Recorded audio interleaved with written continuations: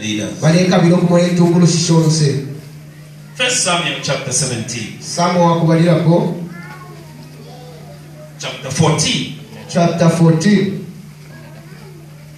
One day, Jonathan, son of Saul, said to the young man bearing his armor, "Come, let us go over to the Philistine outpost on the other side." But he did not tell his father. Jump to verse 6. Verse 6. Jonathan said to his young armor bearer, "Come, let us go over to the outpost of these uncircumcised fellows. Perhaps the Lord will act in our behalf. Nothing can hinder the Lord from serving, whether by many or by few." Verse 7. "Do all that you have in mind," his armor bearer said. "Go ahead. I am with you, heart and soul." Verse 8. Let's keep running. Jonathan said, "Come, then we will cross over towards the men and let them see us." Let them do what? See us. Let them do what? See us. If they say to us, "Wait there until we come to you," we will stay where we are and not go up to them. 10. "But if they say, 'Come up to us,' we'll climb up, because that will be our sign that the Lord has given them into our hands." 11. Verse 11.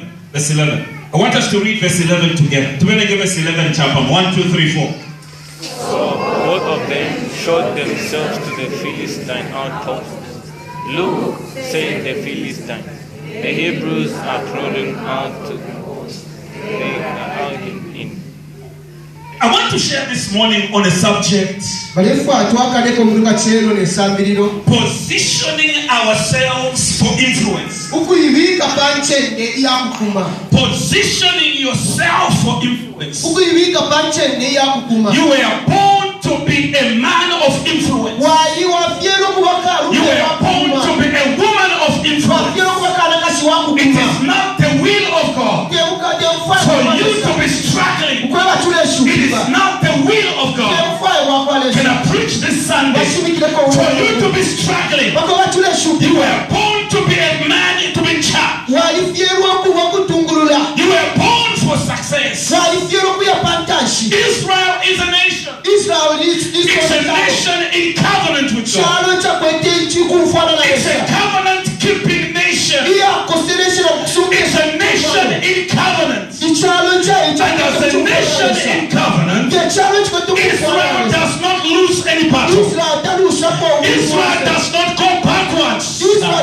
Can I preach and tell you, you as a child of God, because of the blood of Jesus, you cannot lose any battle. You are a child in the army of the Lord. You are a champion. Israel cannot lose any battle. Israel, wherever you go, you have to be successful. Wherever you go, you must take charge. But at this time, Israel, the Philistines have come to fight, and Israel is in hiding. I believe that's the position of the church right now. I believe that's the position of the believers now. The believers, the church, which is supposed to be an authority, which is supposed to be the light of the world, is in hiding.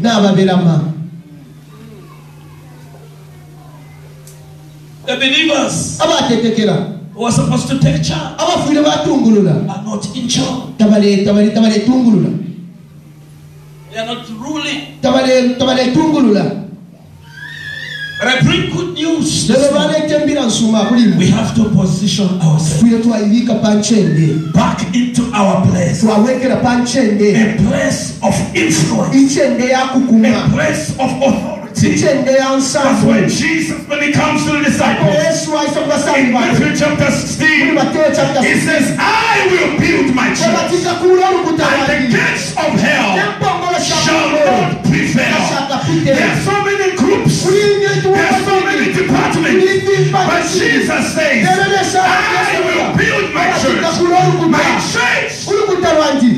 church of power, the gates of hell shall not prevail.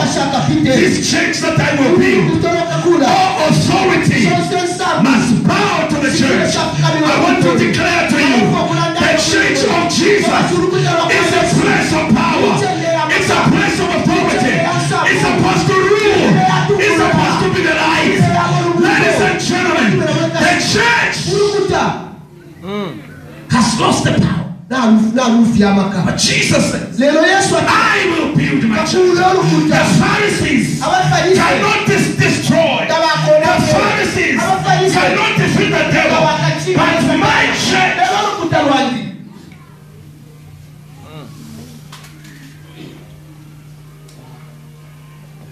the gates of hell shall not prevail. Gates speaks of power.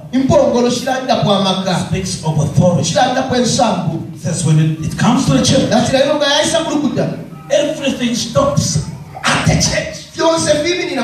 Sickness has to stop at the church. Witchcraft must end at the church. Poverty must end at the church. Ladies and gentlemen, the church has power. But we have come to a position where we do not demonstrate that power. The church has power. The church is not an ordinary organization. The church is not an ordinary group. The church is not any other group. It is a place of power. It is a place of solution.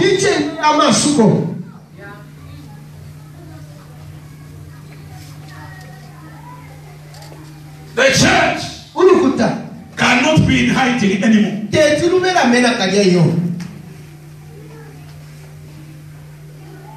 the neighbor, get out of hiding. Tell the neighbor, get out from hiding. The world is waiting for the manifestation of the sons of God. But the church is hiding. King Saul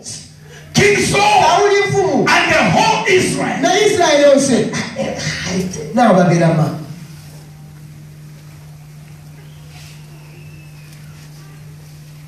Because of the Philistines.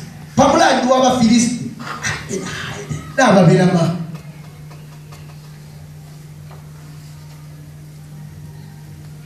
I say I hiding. Why are they hiding? One young man by the name of Jonathan, the son of Saul.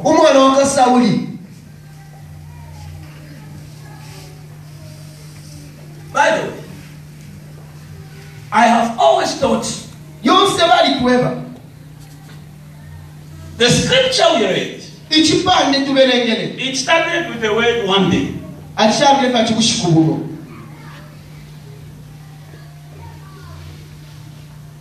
First Samuel chapter 14. Chapter 14. Verse 1.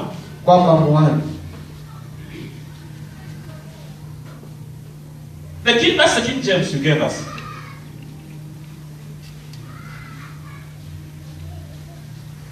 But it's taking forever. Positioning ourselves. There are so many things that must change. Including how long it takes to have a scripture on the screen must change. Including the way we manage our time must change. Including the way we keep the house of God must change. Including the way we keep the surrounding must change. Because we have to position ourselves. Ladies and gentlemen, there is an assignment on us as a church. There is an assignment on us as a ministry. It cannot be business as usual. We have to change our attitude. We have to change our approach. Because the world is waiting. City is waiting for. Everything must change. Our attitude must change.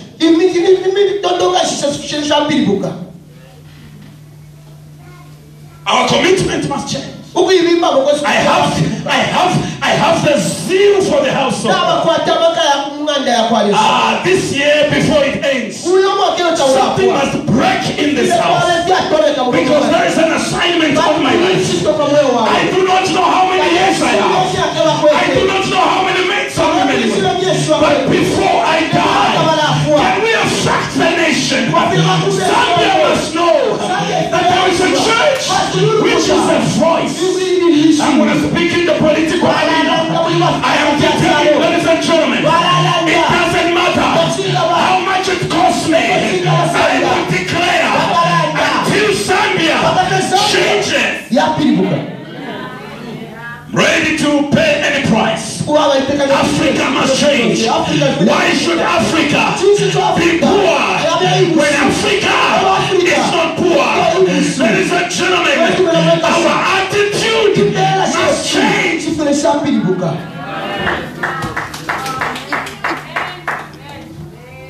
I am determined. This year, it must begin with the church. If the church is not ready, then we are not ready as a nation. I'm going to speak on radio. I don't care what name they call me. But ladies and gentlemen, it must begin with living water. It must begin with your life, with my life. If we are to change the whole nation, Africa must change. Africa has to change. We are tired of poverty. We are tired of sicknesses, HIV and AIDS, witchcraft. Everything must come to an end because of the church. Jesus says, I will build my church. Ladies and gentlemen, the church is not an ordinary organization. This year, this is one day. Our attitude must all of us change. Don't miss next Sunday. Next Sunday is going to be explosive. I can assure you. I'm trying to settle down. One day, if you read a scripture, if you read any story, does not start with one day. If there is one day, it means there's something before that. There are words that are very crucial. Therefore, since, because those are words that are connecting. They are telling you there is something we were talking about, and we cannot just run close the chapter. This is now the continuation. So one day is a connecting word. It's connecting chapter 15 and chapter 14. If we are to understand chapter 14, we must go back to chapter 13, because it's in chapter 13 when the nation of Israel is under attack. The king Saul is in trouble. The whole nation, they are hiding. One of the reasons why they are hiding, the Bible says in the last verse somewhere there, Israel had no weapons. Israel had no tools. They are in the battle arena. They have come to fight, but they have no tools. They have no miracle instruments. They have no weapons. How do you go to fight when you have no weapons? You are in battle. One of the things I've discovered, Africa is like weapons. And this Sunday, I'm going to bring weapons to the church. I'll bring weapons to Africa, because Africans are hardworking. Africans are powerful. They wake up in the morning. They work the whole day. When I look at an Africa, the women are hardworking. They wake up at 4. They are at the market. They buy goods. They go to sell. An African man is not a down man.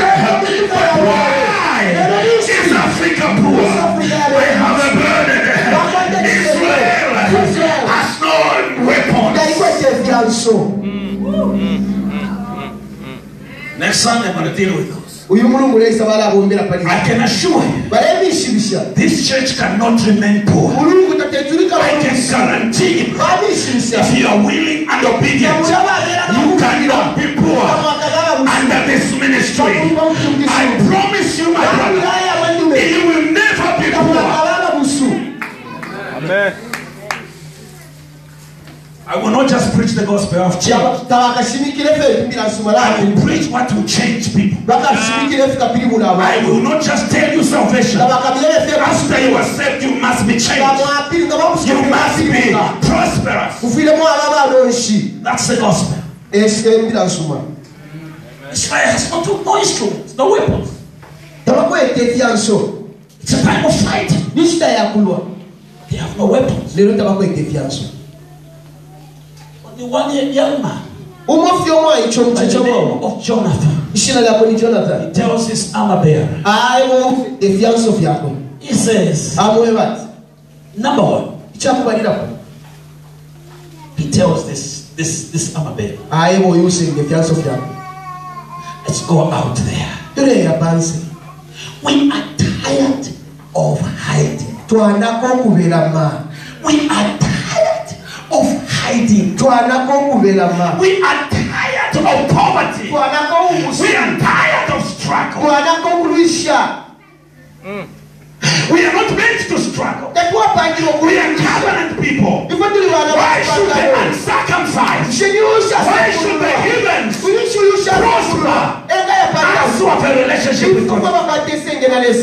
It's not known. Let us go. Those who have decided to hide, let them remain. The lessons we learn from Jonathan. Number one, Jonathan says, our God, perhaps our God will fight for us. God does not fail. God saves by many or by few. There are many Philistines there. If we are few, it doesn't matter how few we are. God still saves. Jonathan says, I have faith in God. So let's go. Number one lesson, Jonathan's faith in God. Number two,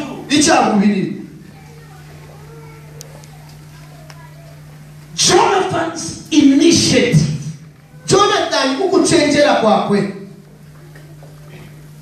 Hallelujah. Amen. Do you know that 90% of the miracles Jesus performed, 90% of the miracles Jesus performed, it was not Jesus who started the initiative. No. How? The initiative was from the one who wanted the miracle.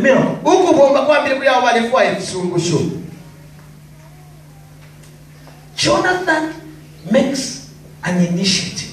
The problem the believers most of the time, we are always fighting defensive battles. We are always defending ourselves. We are always protecting ourselves. But this is a time when we will not defend ourselves, but we will rise up and begin to attack, begin to have initiative. The trouble that you have is waiting for initiative. You have cried too much. It's been too much pain. Make an initiative. You are waiting on God and God is waiting on you. What are you doing about it? Why are you crying? The Bible speaks to Moses when he was crossing the Red Sea with the children of Israel. The Bible says when he looked backward, he saw the Egyptians coming, and he cried to the Lord. God spoke to Moses. He says, why are you crying to me? In other words, God cried to me. byose. Ask your neighbor, why are you crying to God? Ushenda wena mpala mnisho lelira kulilesa. Ask your neighbor, why are you crying to God? Ushenda wena mpala mnisho lelira kulilesa. God speaks to Moses, why are you crying to me? Lesa eba Moses nisho lelira kuline. You have the rod. Na kwate mkonto. Strike the Red Sea. Umake pali bemba.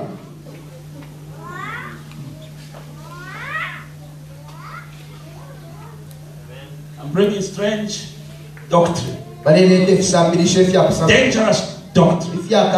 Dangerous gospel. It has to change our mindset.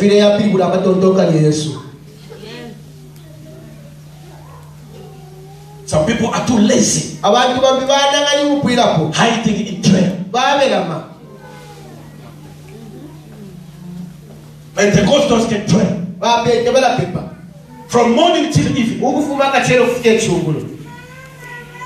You know what they can't read? They can't even study at school. They are lazy at work.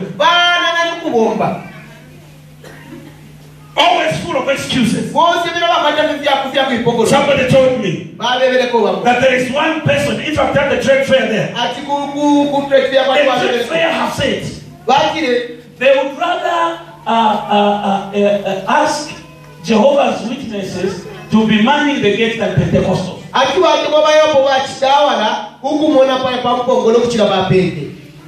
Our attitude must change. And I mean it, our attitude must change. Thank God for the Holy Spirit. But our attitude must change. Amen. Don't hide in prayer.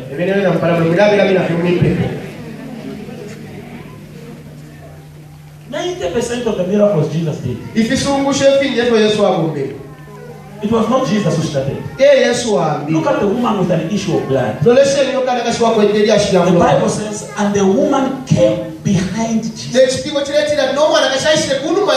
simply means Jesus had passed already. I have an assignment. The woman says, you cannot bypass. So she went behind because she knew that it's me who needs a miracle. It's me who needs a breakthrough. And that is the problem, the age of the church. They are waiting on God.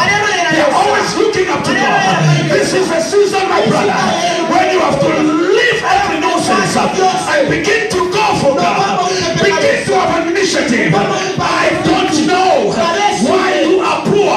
It could be that witchcraft, ladies and gentlemen, witchcraft ends at the church. The church of Jesus has the power. She came after Jesus. Look at the blind Bartimaeus. The Bible says Jesus did not follow blind Bartimaeus. The blind man Bartimaeus. The Bible says Jesus was passing by. Everybody, Jesus is passing by. He was just passing by. The blind man said, what's happening here? He said, what's happening here? They told him, Jesus of Nazareth. He is passing by. The man says, I don't care how you look at him. I need a miracle. He said, Jesus, Son of David, have mercy on me. The Bible says the people came to him. I said, keep quiet. He has not come to you. He is going to Jericho. He is going to Samaria. The blind man said, you can see, I cannot see. Jesus, have mercy on me. You are driving, I am not driving. Jesus, Son of David, you are married. I am not married. He cried. You have a car. I don't have a car. You have a job. You can't stop me. Amen. If you are waiting for people will kill you. People will buy you. But the blind man says, I I will not. I will call him. He had to use his initiative. He says, I do not know whether he's going this side or going this side or which side. I can't see, but I can shout. I have one thing I can use. My voice. I know my voice. They cannot see me, but I can use my voice. They can sideline me, but they cannot sideline my voice. He shouted. Jesus says, yes, where? Who is this? They said he's blind. Don't worry about it. Jesus says, bring him to me. Your initiative can attract the supernatural power. Amen. You are just too lazy. Living water, you are just too lazy. You've got a nice building but lazy. You've got nice things but lazy. There are many churches who are struggling in classes, but they're trusting. They are doing things. Ladies and gentlemen, we have what it takes.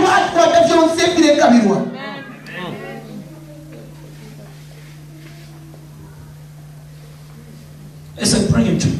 The same people who were telling him, shut up, Jesus is going. When they went to him, they said, be of good cheer. The master is calling. Do you know that if you follow people, people can bury you?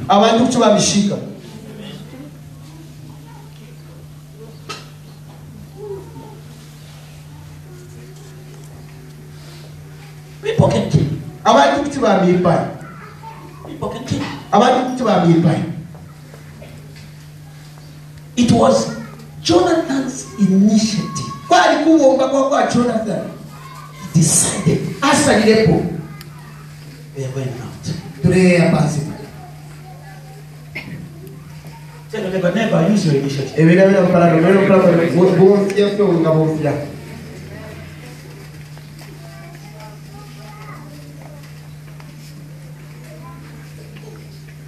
Why are you like this, my brother?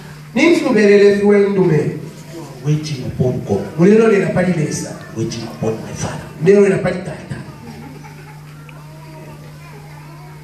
Don't miss next Sunday. I'm going to deal with some nonsense in the body of Christ.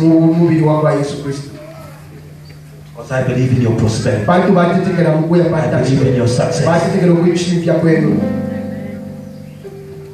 This church must change.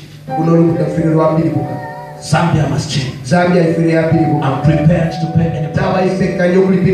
I ask all of you to pray for me, because I'm ready to pay any price. I've already engaged DC. Minister is coming this week. When I engage the medical minister, Zambia must change. Zambia is not poor.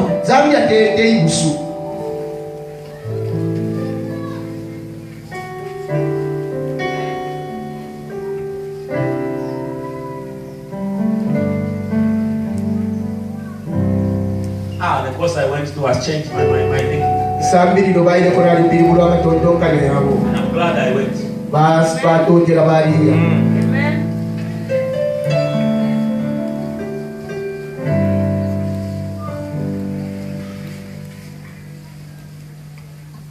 But never get ready for change. Let's look at 3 things that we need to work as a church. Let me prepare the church. 3 things we have to build on.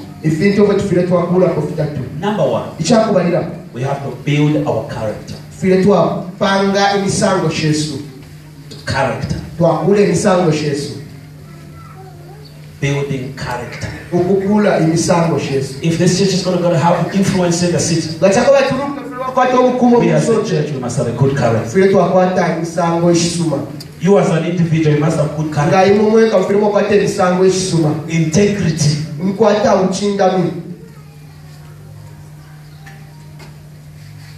You mean what you say. And you say what you mean.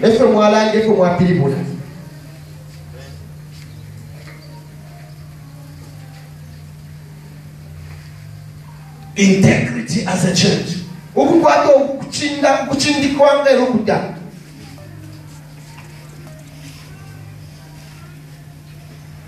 And you know, character is built over a period of time. And I know we've been here for some time. We must build the character of the church. So that the outside world, when they look at us as a church, they say, yes, we can follow. What chases people? It is character. In the church they are fighting. In the church you don't even talk to your neighbor. At the neighborhood you don't even greet anymore.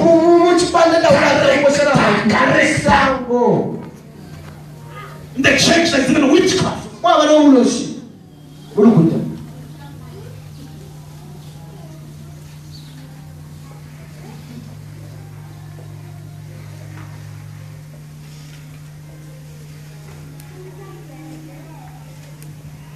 Hallelujah. Amen. Character. Imisango. Tell me, check your character. There was a wedding. And the father of the bride was giving a speech. And he said something to the people who had gathered. He was very excited. And he said, this is my daughter who is getting married today. She has been very, very good from childhood. She has always followed our instructions. We are proud of our daughter. This daughter has no character. Then I never check your character. Check your character. Check your character. Check your character. Now to him, character means something bad. We must check our character.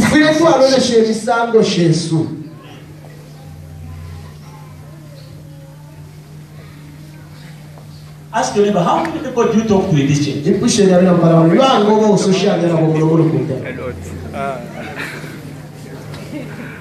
Character.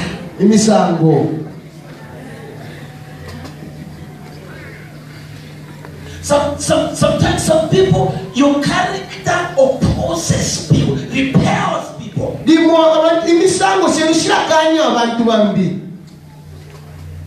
Nobody wants to associate with them because they know. I pray as a church, we will have a character that attracts.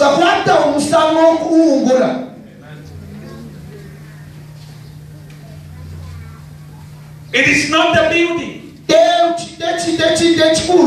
It is people.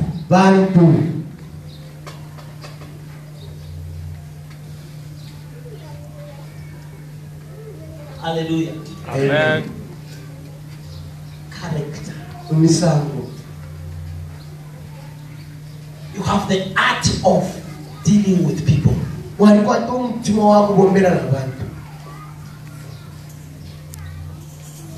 The church must have a good character.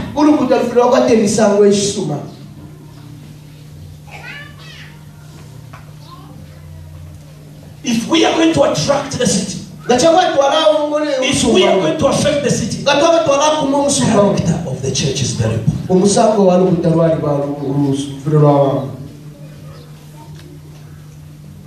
Not you're busy praying.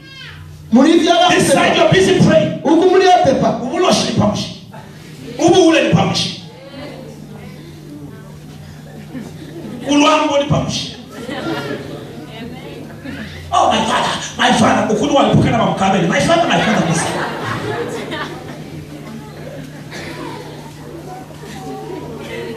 The character of the church. They must know that I have no hidden agenda. I have no secrets. Amen. That's why they say, if this one will go to heaven, I will also go. You know how it's an elder there. The character. Ladies and gentlemen, we are polluted the church of the living God. That's why we must arise and begin to work on ourselves. The world out there is waiting. They're waiting for the church. Because the church that is Jesus has the power. Amen. Has to stop the activities of the enemy. That's why the devil does not fear. Even in the church, people are coming there. Witch doctors are in the church. Wicked people are in the church. But the church Jesus is building, the Bible says the gates of hell. As a church, we have to build them. We have to check ourselves. Character of the church. You say something and you mean what you say.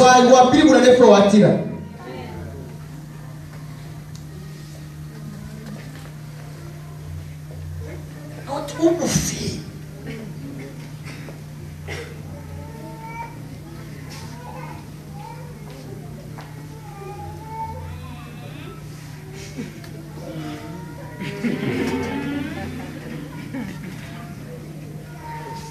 It is not everybody, it's personally. This has made me begin to check my life. There are so many times, Mama, I go out there. I'm thinking nobody knows me. And all of a sudden, someone comes. I say, how are you, Papa? I must behave. They are checking you. They know you go to the They know you are a Christian. Check yourself. You are an ambassador of Jesus. You are not here to waste your time. Listen to me. If you are a member of the church, you have joined at your own risk. You have to change. Or else Christ will vomit you out.